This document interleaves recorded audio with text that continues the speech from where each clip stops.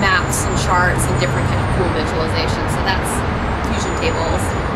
And then you start getting into programming and development and our developer tools, and that's kind of where a lot of cool stuff kind of starts happening, because you can really control the map experience and the story experience that you're sharing on your website. And so you can do, I wish I had a screen and I can show you links.